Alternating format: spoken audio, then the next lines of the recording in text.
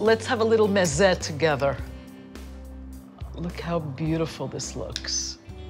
I'm gonna get a little bit of everything on here.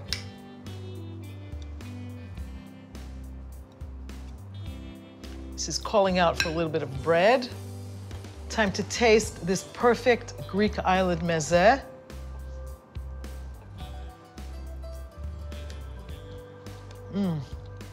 The octopus has actually gotten a little bit more tender by being marinated even for a few hours in the olive oil and the vinegar.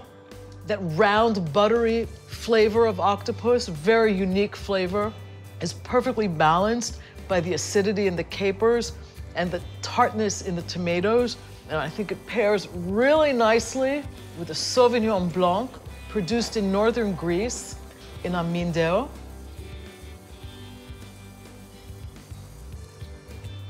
So citrusy.